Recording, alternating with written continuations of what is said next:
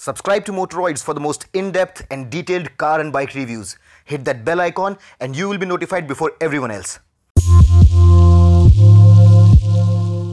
Hey guys, welcome to Motoroids.com. My name is Amit Changani and today I am going to talk about helmet safety certifications, something which is very important from a safety perspective, and unfortunately there is not much awareness about the subject. So in today's episode of Tech Talk with Motoroids, I'm going to talk about the certifications in the world which are very popular, and I'm going to also talk about the certification which is prevalent in India and is known as ISI. What are the differences between all these certifications and why you should care, and is one of these certifications better than the other? What all testing procedures and methodologies do they undergo before being given that certification, and how does all of that matter? To start off with the understanding of the testing procedure, first we need to understand what a helmet is made of. So to understand the construction of a helmet, the main part of a helmet is its exterior shell, which is generally made of an ABS material. It's also made of more expensive materials sometimes, like carbon fiber or some other expensive materials, but mostly it's made of an ABS polymer. Inside you have a comfort liner, which is meant to absorb sweat and give you comfort. And if you open it, there is an EPS liner, which is essentially hard thermocol, and it helps absorb the impact in case there is a crash and protects your head from damage.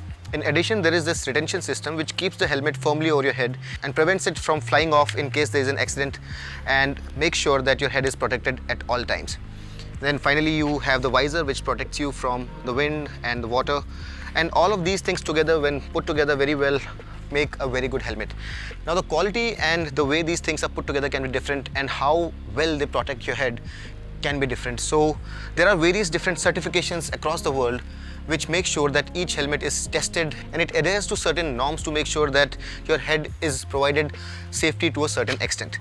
Talking about these certifications, there are many such certifications, and you have DOT for the United States of America, you have ECE for the European market, you have Crash for the Australian market, and you have Sharp for the UK. There are many more, and you also have some not-for-profit certifications like Snell, which not only help give certifications to helmets, test their sturdiness, test their safety, but also help manufacturers make their helmets better. Then we also have our own Indian certification, which is called ISI, but since not all these helmet certifications are very popular across the world, we are going to talk about three main certifications, which is DOT, ECE and Snell, and we are also going to include the ISI certification since this is a video which is being made in the Indian context. So let's get going with this one. Now the one thing that we need to know in general about helmet testing before we get into the specifics of every helmet certification is that such tests are not conducted on just one helmet. For every model that's being tested, there are multiple helmets which are conditioned for various different conditions, like cold conditions, hot conditions. Helmets are tested for sub-zero temperatures, they are tested for 52 degrees Celsius and more. They are also tested for wet conditions, and they are also tested for conditions where there is a lot of UV radiations. So every helmet, before being given a certification, is conditioned for various different conditions. So every helmet model is tested in various conditions to make sure that it's safe in all the different conditions.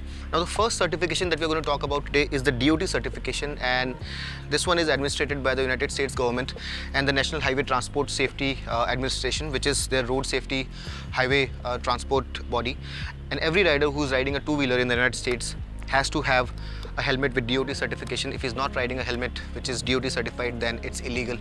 So the helmet has to go through a variety of tests to make sure that it's safe. And the first thing that the helmet has to obviously go through is the fact that the shell of the helmet should be sturdy enough. So there are a variety of tests, and the first test that the helmet has to go through is a crash test. Now for every test, there is a head form or a dummy head which is put inside the helmet, and the tests are undertaken after that head form has been inserted. And once the test has been conducted, if the head form gets an impact and if the helmet is not able to protect the head form in a pre-specified manner, then the helmet fails the test. Now the technicalities of these tests are very technical, so I'm going to try to keep it as simple as possible, and I'm going to talk about the most important tests which are undertaken over each helmet. So the first test that a DOT certified helmet has to undergo is a crash test, and the helmet is made to crash over a surface underneath from a height of 1.83 meters, and the force that is applied during the crash test is an equivalent of 400 G, and it is made to fall on a flat as well as a spherical anvil. And when the helmet crashes, the head form inside should not be injured or should not be damaged, and that's a very important criteria. Now, DOT tries to simulate a condition where in a crash scenario, the rider went through multiple impacts. So they crash test every helmet on every anvil twice. So there are 2 strikes, and that's a salient feature of the DOT test. In addition to that, the helmet also has to undergo a penetration test where a pointed object is made to fall on the helmet, and it should not pierce through the shell and the EPS liner, and if it does, then the helmet fails the test. So the EPS liner should be able to stop that pointed object, which is also known as a striker, from entering the helmet and hitting the head form, or in effect injuring the rider. Now, in addition to all of that, the retention system is also tested for its strength. Now, understand this one very simple thing. If the helmet is very well built, and if the retention system which keeps the helmet around your head is not very well made, then the helmet is going to fly off, and that's not going to be of any help at all. So they apply pressure on these straps and make sure that this strap would be able to hold itself and would keep the helmet on your head even if there is extreme stress on it. So what they do is they apply pressure to the tune of about 22.7 kg on the retention system in DOT, and this pressure is applied for about 30 seconds to start off, and it goes all the way to about 136 kg, and that load is applied for about 2 minutes, and in that way they test the retention system for its sturdiness to make sure that the helmet will not fly off your head. Now, in addition to all of those tests which are about the crash or the impact, there is also a very important safety parameter, which is the visibility. So every helmet which is tested for DOT has to have a visibility of 105-degree angle from the center, so that there is no obstruction and the rider can see very clearly without any obstruction to his peripheral vision, and that's very important, and every helmet has to pass that test as well. Now, while the DOT is considered quite comprehensive, there is a bit of a controversy about it, and some people don't trust DOT too well because it works on an honor system, wherein every helmet manufacturer in the USA can put a DOT sticker and start selling his helmet in the market, and he doesn't necessarily need to get it certified from the authorities before putting it out in the market. Now, while that may not sound very effective, how it works is that the NHTSA and the officials from the DOT, what they do is they go out and pick up samples of various different helmets from the market, and if that helmet doesn't pass the test and if it fails, the penalties are so high, they amount to up to $5,000 per unit sold of that specific model in the market, that no manufacturer dares to sell a helmet without having it properly tested. So DOT is fairly reliable for the simple fact that the helmet industry in the USA is very old, and they understand the values associated with it, and they don't generally do something which is very wrong, and the penalties which are associated with violating a DOT norm are very high. So generally the helmets which are certified with DOT are considered safe, and while a lot of people are skeptical about it, it generally is considered a very safe certification.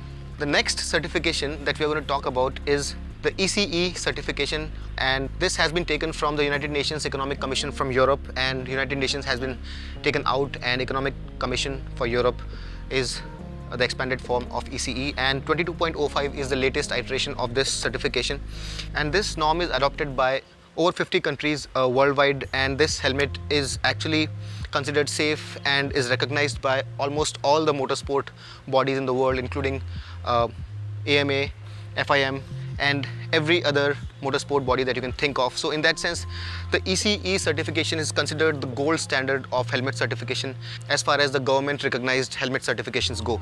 So from a reputation perspective, ECE is considered very, very solid, and there are some reasons for it, and I'm going to talk about that as well. But let's first understand what are the differences in terms of the testing methodology. So the tests are more or less the same. However, the ECE testing is a bit more rigorous in some areas. First and foremost, the crash test in DOT, where it happened twice on each anvil, there is only one strike in ECE. So that's one area where DOT has a slight advantage. However, the retention system test on the ECE helmets is more stringent. They apply more load, and the load goes all the way up to 300 kgs, which is pretty high. So that's one area of differentiation. Apart from that, ECE also tests its helmets for abrasion over the surface. So if you're sliding along with the helmet after a crash, it provides you additional protection. And also the retention system is tested for abrasion so that it doesn't wear off or doesn't get cut if it's sliding against the road for a pre-specified amount of time or distance. So those are the few differences between the DOT and ECE helmets. However, the more important difference here is that unlike the DOT, which works on an honor system, the ECE system does not work on honor system. If you have to get a helmet certified through ECE, you have to submit 50 helmets of that specific model, and then the officials from ECE and your officials are going to sit in a neutral third-party lab, and all the tests will be conducted on the helmet. And only when the helmet is tested and it passes all the tests will it go to sale in the market. Otherwise, it will fail the test and it will not go to the market at all. So that's one big difference, because what happens is the helmets which may be faulty under the DOT system actually pose a bit of a threat to people who may be wearing them. And if the helmets are faulty, then unless that fault is found out, the people who are wearing that helmet and have paid a lot of money for that helmet, for that certification, are actually not properly protected. So that's the main difference, and that's probably the reason why the ECE has a bit more recognition worldwide as compared to DOT. Now, the third helmet certification that I was talking about was Snell, and Snell is actually a not-for-profit organization which was founded in America when a racer named Pete Snell died in a car accident, and he was wearing a helmet, but still that helmet could not protect his head. So they learned a lot from it, and they founded the Snell Memorial Foundation, which worked towards making better helmets, and it helps helmet manufacturers improve their helmets as well. They don't just test, but they improve the helmets as well. And the tests that they conduct are considered very, very rigorous. In fact, the tests that Snell conducts are supposed to be much more rigorous than the DOT and the ECE tests. And Snell helmets generally are considered safer as compared to DOT and ECE helmets, although there are personal opinions and there's a lot of debate about which certification is safer, and bikers across the world keep arguing about it. However, in general, Snell helmets are considered a bit more safe, and the tests also differ. For example, the Snell helmets are tested on 5 different anvils, not just 2. Also, the heights from which the helmets fall are higher, they're different.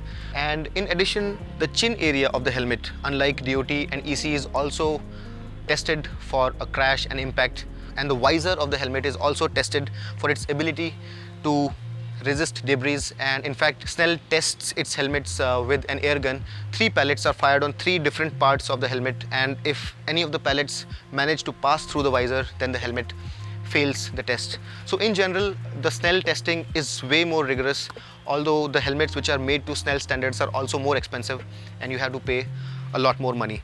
In terms of quality, it's generally believed that DOT and ECE helmets, since most of the helmet manufacturers generally cater to both the markets, if a DOT helmet is exchanged with an ECE, both the helmets are going to pass the respective tests. So the quality is considered more or less the same, but in terms of recognition, ECE is recognized a little bit more. Which brings us to ISI, which is the Indian standard, and the ISI standard in fact has been taken from the ECE standard. So the testing methodology and a lot of other safety criteria is similar to ECE.